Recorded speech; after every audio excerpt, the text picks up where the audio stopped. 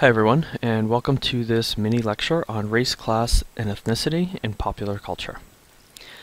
So, one question that always comes up with regards to this series of topics is, what does it have to do with regards to popular culture? Why are we talking about race, class, and ethnicity? We're studying popular culture. How do those two things go together? Well, we first have to recognize that our perceptions about race, class, and ethnicity are deeply embedded in popular culture. We find these representations all the time, and you'll find throughout this course we'll come back to how these ideas are there and represented. Many of us know of the stereotypes and associations connected to each group. That is, we are very familiar, whether we discuss them or not, about stereotypes or portrayals of people of different ethnicities, races, and classes. And we know many of those because they're very present in popular culture. We'll hear them from our friends, and yet we'll also hear them from a lot of different places besides just our friends or our family. That there are these portrayals that are present throughout culture. And it's also important to understand that there's some degree of hierarchy within the larger culture of these different groups of race, class, and ethnicity, that some races are more positively portrayed than others. Some classes are more acceptable and representative in popular culture, and in certain ethnicities are privileged over others in popular culture and in the culture at large. And so we want to be aware of that, is that there are, clearly representative, more positive subgroups within these categories. And then I think most importantly, regardless of whether we're conscious or not of these beliefs, whether we consciously believe them or not, we are shaped by them.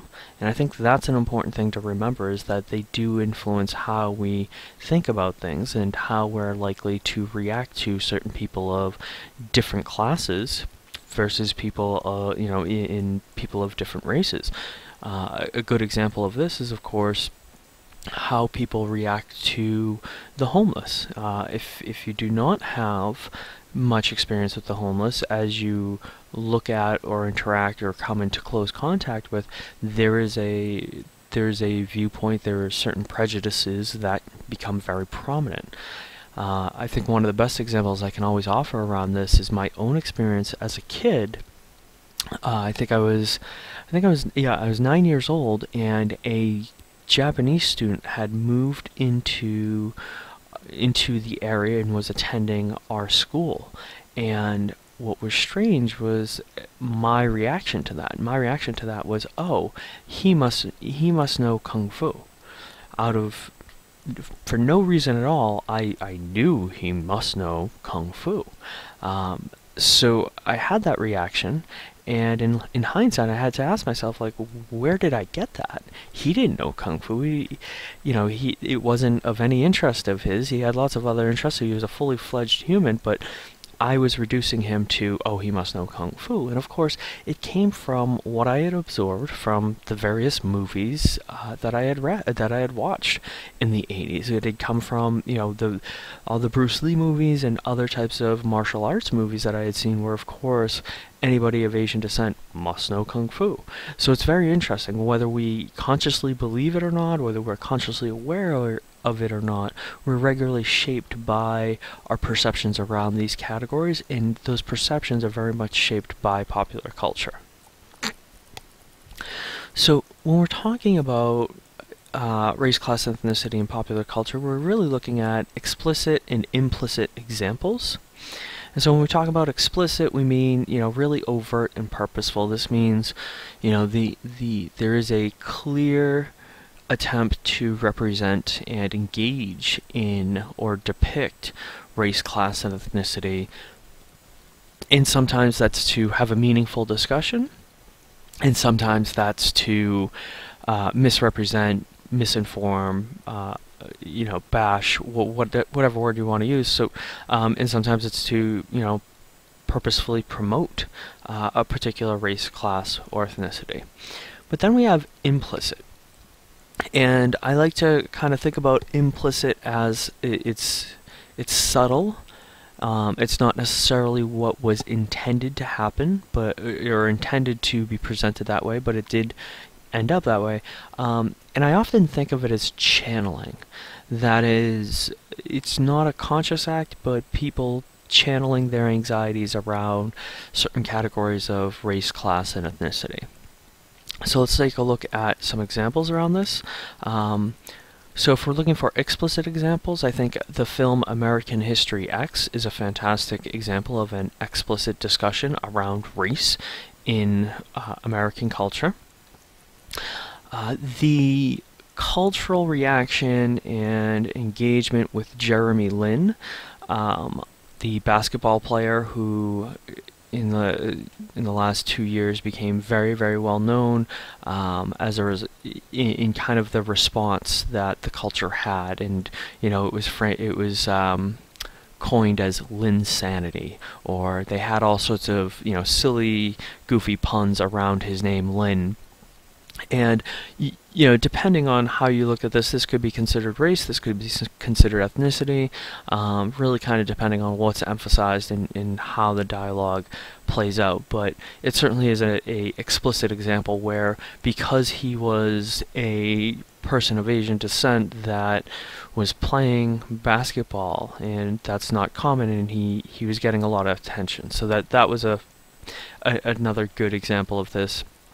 And then finally, the show Shameless, which is, I believe, on HBO or Showtime. This is a show that's very much about class and this family, the Gallaghers, and kind of how they survive from literally day to day, despite having having very limited means of income and a lot of people to take care of. Now, implicit examples of race, class, and ethnicity. The site People of Walmart is a great one that I tend to think of as, or I tend to see it as one of class discussion. Again, it's just the site is focused around depicting people from Walmart, often, as outrageous, ridiculous, crazy, or whatever. I mean, it's really a spectacle site where people go and they laugh. Anybody visiting the site, the purpose is to go and to laugh at the people. So if you notice on this main page right now, you have Feature Creature, and it's a man in some kind of outfit wearing heels. So it is a site that's very much having this discussion. I tend to associate this more with class than I would ethnicity or race, because the idea is the association of Walmart as a place for people of lower class. Action Comics, and people might be surprised by this one, but this is very much one focused in or based within ethnicity for several different reasons. The first is that, Superman really is the ultimate immigrant.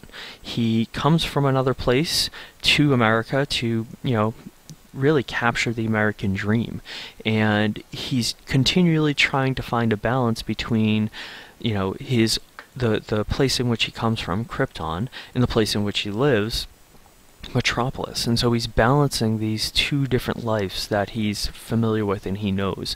And then also, and we'll talk about this later on in the course, many of the people involved in comics, particularly early comics, were Jewish, and so there are various Jewish attributes imbued into the comic book characters. In fact, Superman in many ways has been compared to Moses, who of course is sent by his parents down the river so he can live, and then brought up in a very different culture. In the case of Moses, he's brought up by the Egyptian pharaoh. In the case of Superman, he's brought up by Ma and Pa Kent.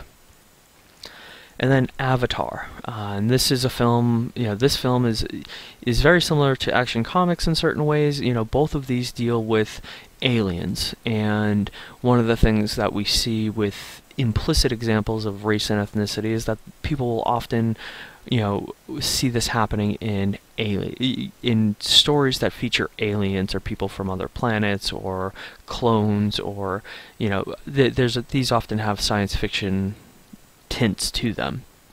But Avatar, again, we have these human-like creatures who are encountered by humans, and there's this conflict. And there's been many comparisons of Avatar, with the depiction of Avatar with the Pocahontas story, John Smith and the Pocahontas story.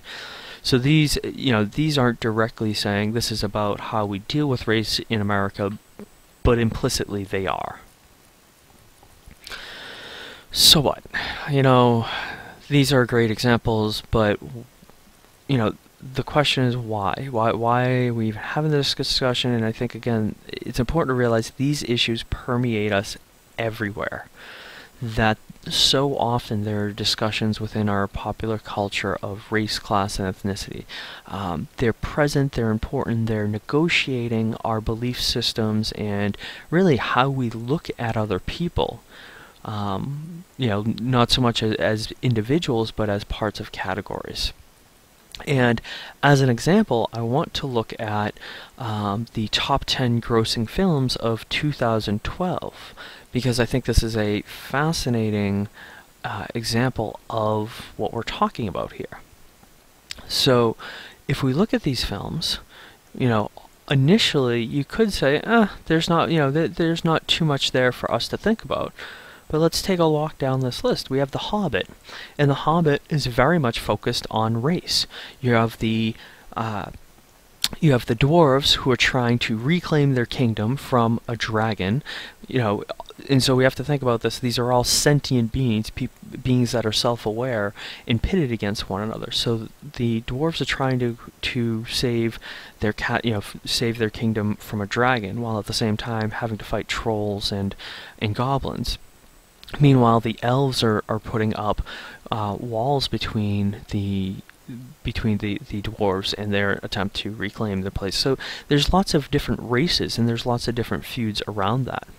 Django Unchained, of course, is Django Unchained is certainly a film all about race. I mean, it's about it's about how Django is ultimately, or frees himself and then attempts to save his wife, and all the different clashes between whites and blacks that get fueled into that. Les Miserables is certainly a film all about class and class struggle, taking place, of course, in France during one of their revolutionary phases. That it's very much focused on class and how do you get past your class. So Jack Reacher is within the film. One of the major components of what goes on is the Russians, and so again here we have depictions of Russians as criminals and people who are negatively associated or represented. Parental Guidance, it's a film that deals, it's one I haven't seen and can't speak much to, but it's one that speaks to generational differences. This is 40. Certainly, speaks to class and kind of how people at 40, middle class people, are striving to figure their lives out. Zero Dark 30 is about ethnicity and kind of the West torturing the various people in the War on Terror. Guilt Trip is generational, although Guilt Trip is also ethnicity, as it deals with a mother and her son, a Jewish mother and her son, as they're trying to travel across the country to help sell a product. Monsters Inc., you could lay that or understand that as ethnicity, in that it's certainly, you have these different types of monsters, different representative forms of monsters, and how they get along or don't get along. And then Playing for Keeps, I wasn't as familiar with, and so hadn't found information on. Alright, so for this week we are taking a look at the film Bamboozled, and I really do encourage you to sit down and give yourself some time with this film. This film is not for children, so I do not recommend watching it with any children present. It's an adult film, and really sit down and try to think about what Spike Lee is trying to do here. It's a very complicated film. It's a hard film. And what I mean by that is there are times when you want to laugh, but you're not sure, or you're uncomfortable. There are times when you are going to see things or things depicted that it's going to be hard to process or to make sense of. So kind of be sitting with that and thinking about what Spike Lee was trying to do and how this ties into our overall discussion of race, class, and ethnicity. Alright, that's all for this mini lecture. Thank you very much for listening.